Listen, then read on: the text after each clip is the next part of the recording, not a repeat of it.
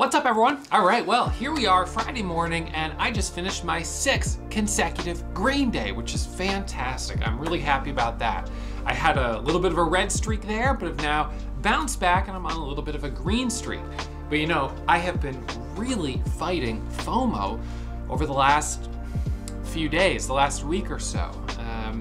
I'm not even sure how many days in the last week. I think this happened on Tuesday, Wednesday, Thursday. So maybe three days in a row that I went red, I went green, then dropped down, gave back a lot of profit, and either went red or was way down, and then dug myself back out of the hole and overtraded like crazy.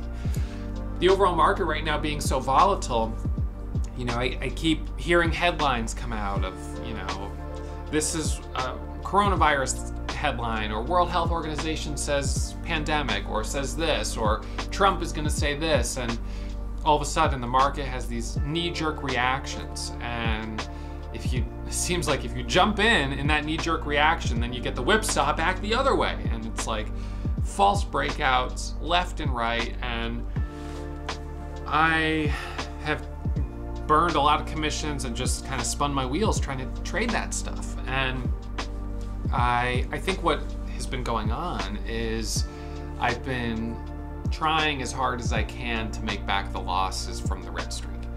I've been impatient and wanting to make it back as quickly as I can. And of course, because the markets have been volatile, I've felt like there have been opportunities had I only been willing to be a lot more aggressive than I should be. And that's that, you know, side that of myself that will coax me into taking really high risk trades.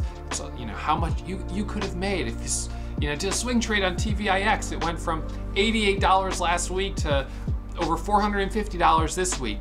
You know, why didn't you just hold it overnight? And why didn't you just buy 3,000 shares? And then, you know, that part of you that's like, well, listen, you literally can't afford the risk.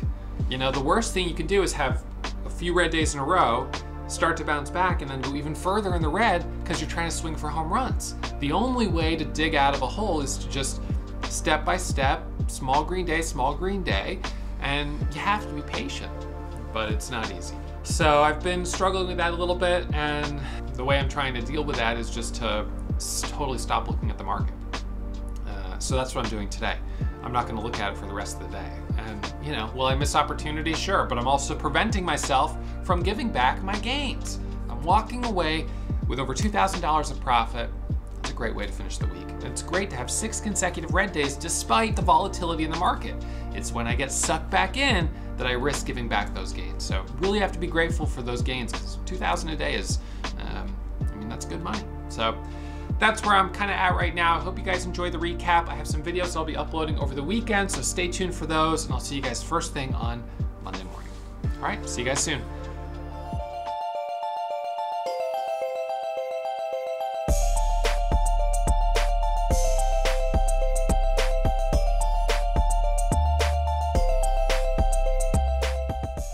All right, everyone, so we're gonna do a quick midday market recap, go over the trades from this morning. I'm gonna finish the day up $2,241. I traded 3 stocks. I'm green on only 1 out of the 3, but I'm gonna walk away green, which is great. NCLH was the biggest winner, and all 3 trades were to the long side. I'm trading in a retirement account, so I can't short. But NCLH was a bottom bounce, buying a really weak stock as it bounced back up. Whereas OCUL and BXC were both trading momentum stocks. On BXC, my last trade was right here for the break over 650, hit a high of 676, and then came right back down. My first trade on it was right here for the break over 6, and it popped up to 620, and then dropped all the way back down on that one as well. So on the first one, I lost about $30, or no, sorry, I lost $200 on my first trade, and then I lost about $400 or whatever on my second trade. So 2 trades on that one, no follow through. I'm leaving it alone for the rest of the day. OCUL, my 1 trade on this was right here for a break over 520, and that failed down $238. NCLH was the best trade of the day, and this one I can show you the recording of. So let's pull that up. All right, where is this? All right, so NCLH was halted going down, and what you can see is that it was halted once, twice, 3 times, 4 times, 5 times in a row. Halted 5 times going down. After the 5th halt going down, I was like, this to me looks like it's time to bounce. Now, it was halted at about 10:30. And on the previous resumptions from halts, it immediately was dropping hard. Now, someone asked how I know when stocks will resume. This was halted at 9:57 and 34 seconds. That was the last print. So I know it'll resume exactly 5 minutes later, which is 10:02 and 34 seconds. So let's go forward to 10:02 and 34 seconds. That was my first trade on BXC. So here we're going to look for resumption. So I put my order at 10:50 and I put my hand on the buy button. This is a limit order. It's not a market order. It opens and the first thing I'm seeing are green prints. So the fact that it opened and I'm seeing green prints, this is the first time I've seen that in 5 halts going down. So that is what said, you know what? That's what told me, you know what? Take the stab. So I start punching it here as I'm seeing green. 1, 2, 3, and look at that. I'm in 6,000 shares at 31. And I am now going to be holding during a halt going up. That is a near picture perfect reversal. It really doesn't get a lot better than that. The only thing that would have been a little bit better is if it had resumed and squeezed up to 11.50. Unfortunately, on resumption from this halt, I felt like, I was like, listen, man, you're in the driver's seat. Just hold it and let's see if this squeezes up to 11.50. But at the same time, I can't let it go back to break even. So I sort of told myself, if it goes back down to 11 to 10, if it breaks back below 11, that's a sign to be really cautious. And if it drops down to, 10.75, then I'll ease off my position. So right now I'm like, okay, this looks good. I'm up 4,600. I'm thinking I'm up, but I'm gonna let it ride. I wanna see it move higher. And then all of a sudden right there, I was like, uh-oh, that's not good. So I start selling right here and I'm all out except for 1,500 shares. It bounces back up, but this isn't what I wanted to see. It's kind of struggling. And then right there I said, nope, I gotta get out. So I made 3,200 on it. Not the best trade I've ever had, but as far as reversals go, it was a very clean reversal. So I am happy with that at the very least.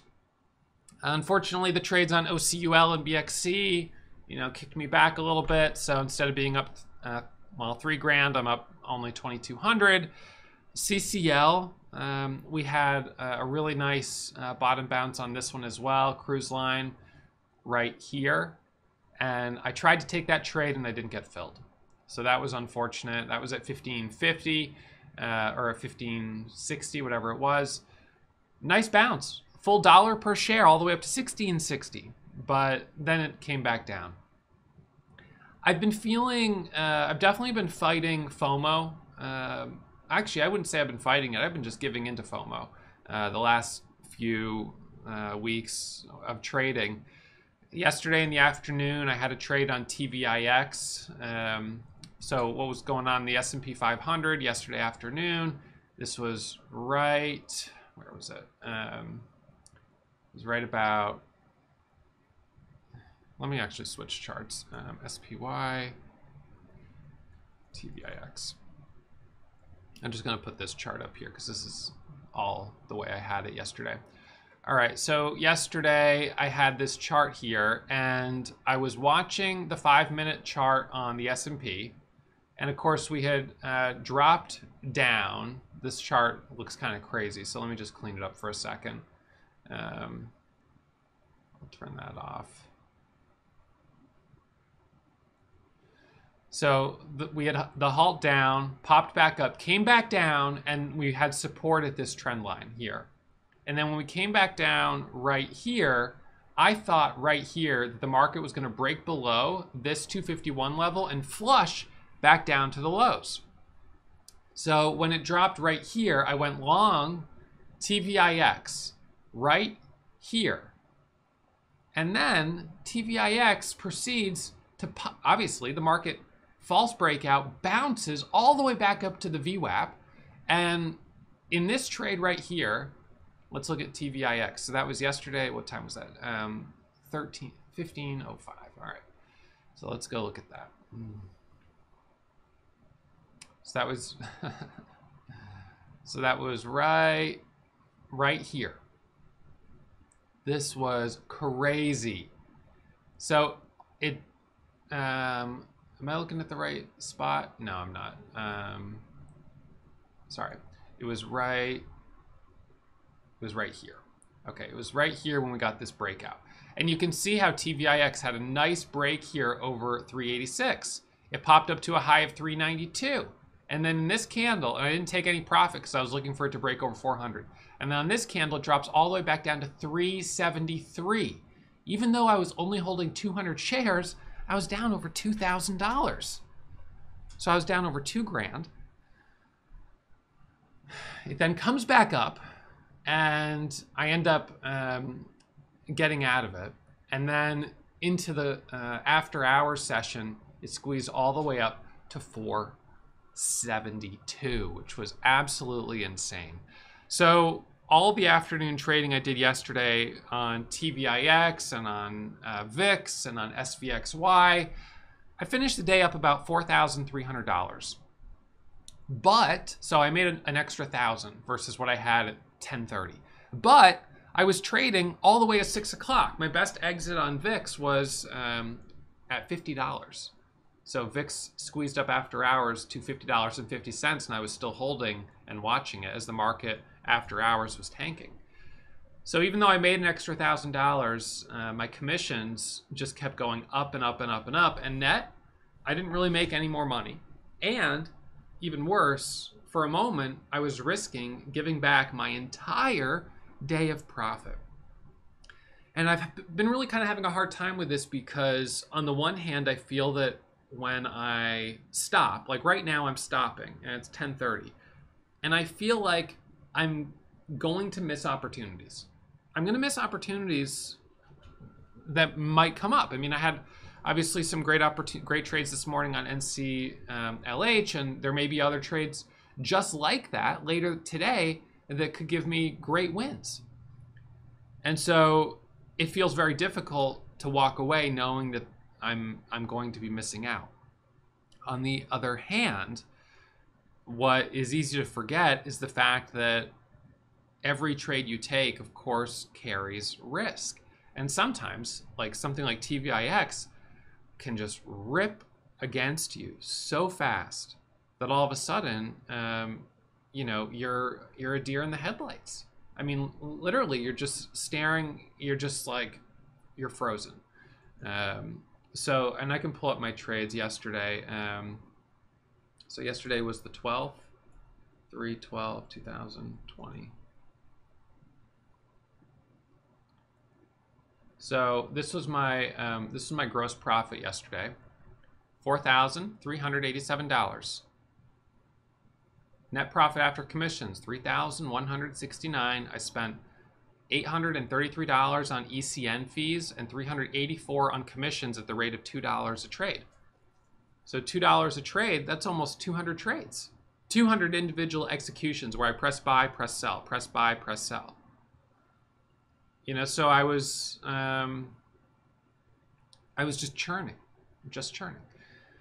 My win to loss ratio was 1-to-1. My accuracy was 57%. You know, it just wasn't a great day.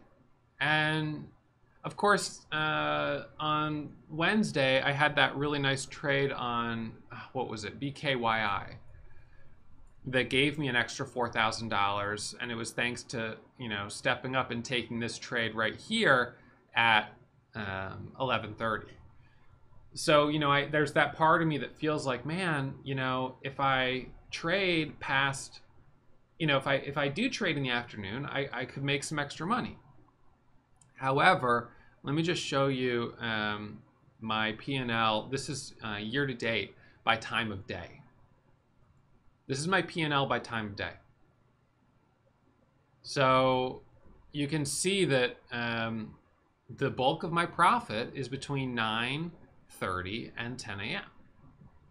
30 minutes. Yeah. Could even break it down more, but just show it like this. It's easier. So between 9:30 and 10, and then trades between 11 and 12. No, between 12 and 1. And in fact, anything after 12 noon, net this year so far has been a loss. Now I did get that $4,000 after-hour trade yesterday, which was nice, and in net profit, because that's when I finally locked it up, I guess. But on VIX.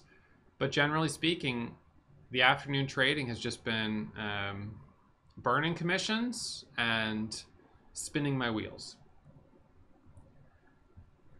And even despite that, it still feels hard to walk away, because you never know when you might have a day that you do get that winner. So it's something that I'm trying to get a little bit better about. And it's so easy to get sucked back into the market and all of a sudden sit down and hear the scanner or see something and think, okay, this is it. And the feeling of being a little behind the ball, not having made as much as I was hoping I would make in January, and then trying to play catch up in February, then getting really aggressive in the last 2 days of the month when I was up 85,000 and thinking I'm going to go for $100,000 on the month, and then losing 15 grand in the last 2 days. So that was disappointing. I'm in good shape on the year. I'm green on the year, but I'm not up as much as I would have liked to have been. So Dave, my fees yesterday were $800, and those were ECN fees, and my commissions were about $400. So almost $1,300 in fees and commissions yesterday, which is crazy. That's way too much, considering how much I made. It would be okay if I made $20,000. You know, I'm usually okay with commissions being about 10% of my profit. That's typically been the case. And that's the price of having really good executions and using the software that is used by institutional traders. If I wanted to use software like TD Ameritrade, let's just say for every 10,000 shares I traded, I got 1 cent less in good execution. That'd be $100 loss for every 10,000 shares. So then you're talking about 100,000 shares, that's $1,000. You talk about 300,000 shares, that's $3,000. You know, you start talking about millions of shares over the course of months and years, and you're talking about a lot of money lost because your executions are really not very good. ECN fees are the fee to direct route your order. So I can direct route my order to you know, any of these market makers here, but I have to pay for that. You can't do that with most retail trading platforms. But retail traders generally are not trading as aggressively, actively as I am, so they don't need to. They don't need it, but I do. So, anyways, today here at 10:38, I'm gonna walk away. It is, let's see, my 6th consecutive green day. So 6 green days in a row. I've left some money on the table some days. I've given back profit on several of the days, trying to just overtrade and giving into FOMO. And today I just want to walk away green. I would have been better off having just one trade on NCLH, but took stabs at a couple other things, gave back a little profit. I'm not going to try to get back what I lost. Doesn't really matter. I'll be back at it tomorrow or on Monday and try to make it, you know, a 7th consecutive green day. So it's nice to be on a little bit of a hot streak here, maybe a warm streak. And it is nice that while the market is red, I am green. It's a good feeling.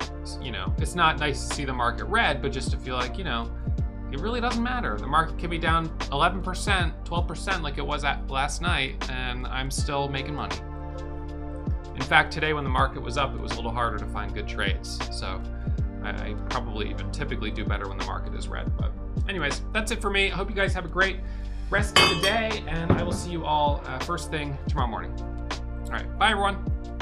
Hey, did you know that I go live every single morning between 9 and 9:15 to stream my pre-market watch list? Subscribe to the channel, press the bell for the alert, and you'll get the notification.